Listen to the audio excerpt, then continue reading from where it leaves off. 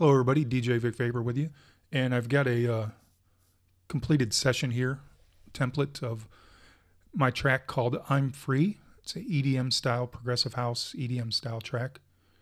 We're going to go through it a little bit here and take you to a little walkthrough and let you see how it was all put together. And there'll be a download link, the final track, the final product, in the description below. Feel free to download. It's kind of my gift to you. Thanks for hanging out on the channel. Hopefully I'm able to teach you something you don't know, or at least give you ideas you haven't thought of. So that's kind of the idea here. But let's take a quick listen on some of the parts here, and then we'll break it down and I'll kind of show you what's So it starts off with a string patch or a string groove here.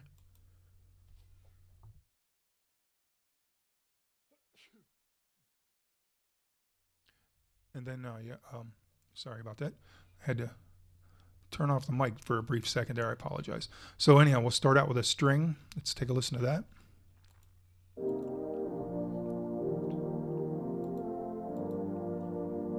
And I've got it kind of filtered, a little auto filter up until, I don't know, looks like about the 19th bar there. Got the filter out. Just wanted to kind of let it come in at a real slow, gradual pace. And the reason I'm doing that is because down here, I've got a little sample from, I believe, Splice, where I've got an opening kind of hit, and then like a horn hit, and then I've got a little Atmos kind of thing, and I wanted that to all kind of work together as an intro to get us into the piano that's coming up. So let's take a listen here.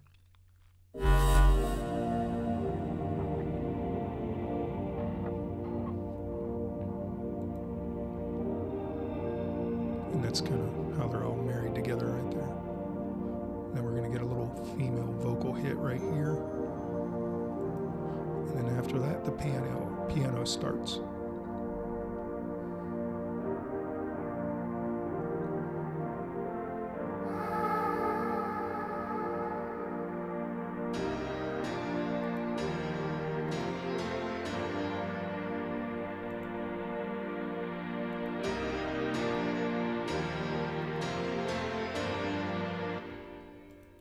So let's take a look at that. The piano is a grand piano here in Ableton, and I've got a little EQ on it. Got X for Records OTT.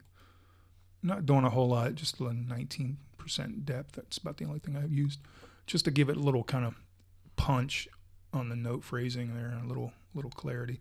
And then the LFO tool kicks in later in the auto filter we talked about, having a filter on that. So let's take a look here at Serum, because grand piano is playing that. Serum is actually playing real soft kind of saw wave sound underneath. Let me see if I can isolate that for us. Actually, it's not even on yet, so Serum doesn't come on until later in the phrasing. I believe it kicks on when we go into the second break here, second break ready for the drop. So let's listen to a little bit more here.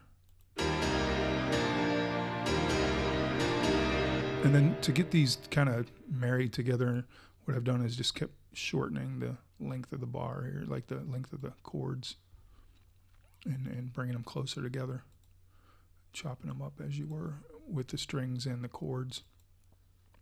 And you can see how they kind of build up, and then I get them all the way down here. I cut them into real small pieces.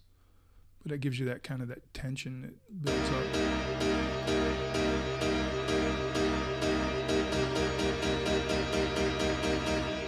And then you've got a sweep that dials in right here, right near the end of that, to give it a little lift. And then it's going to go into the drop, which will have this vocal hit here. Again, I think I've got that from a Splice.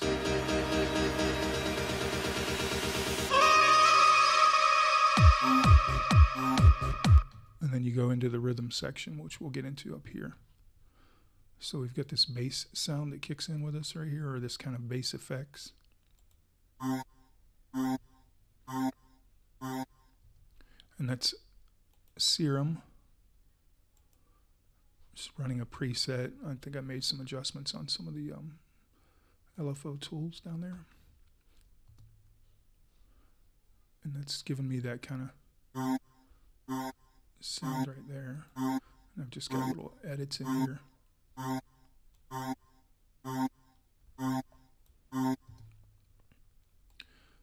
and then we've got this bass effects layer here. Let's take a look at this guy. Just a real subtle kind of down and gritty underneath.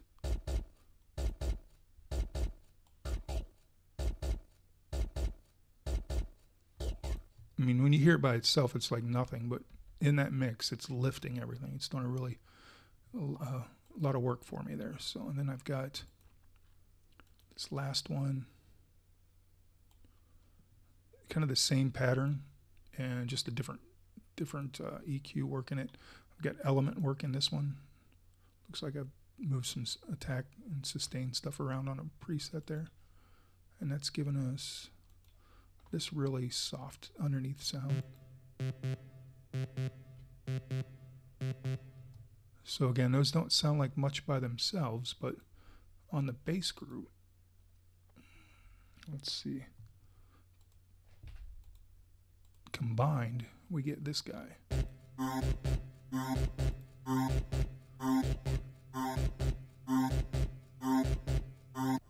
And that's given us that nice kind of syncopated feel around our kick. So let's bring in the kick.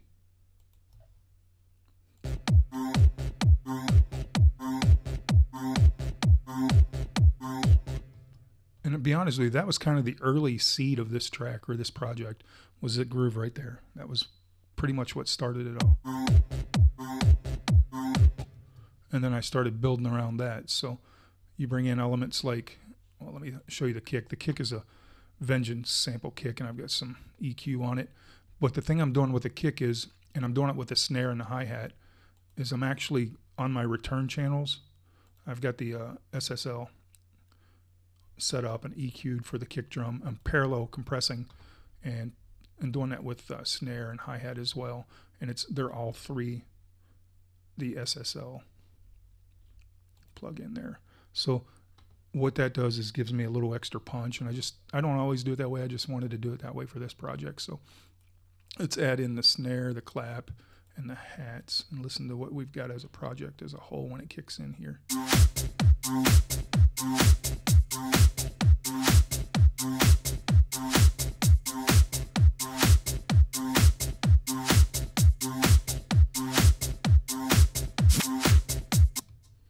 And you hear that little backwards reverse on the clap. Got that set up right there. And it's just simply one of the claps reversed. It's easy enough to get that sound. But I've got 2 layers of claps, so they're kind of offset just a little bit anyway. It gives you that kind of that sucking sound, like you're sucking into the next hit. So, and then I've reversed one in there to give it kind of that offbeat weird thing. That's kind of how that's set up. Let's close those guys, and then you've got your hats. They're just looks like something from one of my loop or one of my sample packs. Just a little hit there. Got a little fade in and some fade out on it, so not much. And then I've got it EQ'd to kind of poke out on top.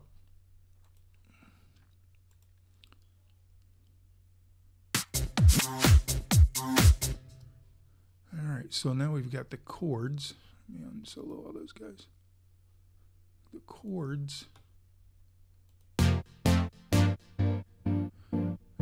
The reason the chords have a cutty, edgy sound is I'm running the LFO tool.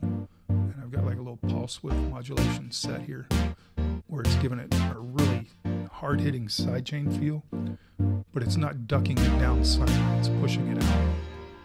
So I've got the LFO tool on in my rhythm sections, and then I turn it off when it goes into the build-up. So I can open up that cutoff filter and get that big wide sound. So what else do we got? And then we've got our different little effects down here, just that chant for the drop. And then you've got your little sweeps. And then we've got our 2 bass kind of glitchy sounds right here. So that's just a little operator design there, giving us some nice little glitchy kind of techie sound. And let's see what else. I believe this is just, yeah, this is just a little lift, little blip. So it gives it together. They play off each other really well, and they get a nice little sound, and it fits in well with that rhythm section. So I believe we've covered everything. I think I've got the ARP left. Let's take a look at the ARP real quick. It's Element. Got a layer of Element, plucky ARP in there. And then I've got a layer of Serum. And it's just knitted and set up for like a standard little pluck on its own. So let me see what they sound like. And then I've got some EQ and reverb and auto filter on there. But let's see what the ARP sounds like by itself.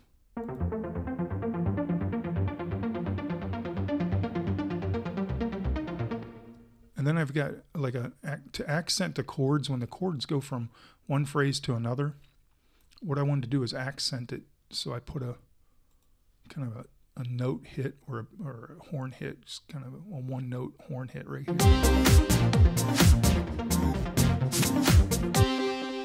That guy right there just gives a little accent to the note or to the chord phrasing. It's real subtle, but a big impact in the track. So let me close everything up here, and then I'll just go ahead and, this guy, the last but not least, this guy right here is the bass effects sweep. And if you remember what we talked about earlier, I have this sound here. I took that and washed it in reverb and delay, and then recorded the audio from that.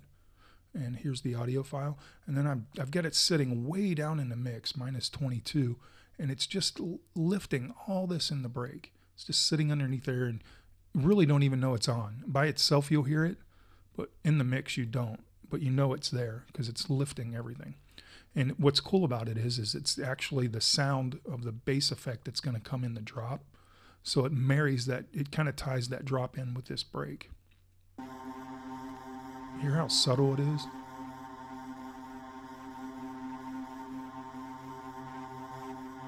I mean, there's really nothing to it. It's just reverb and delay. But let me go ahead and do this. Now watch when it drops, so it marries that other sound.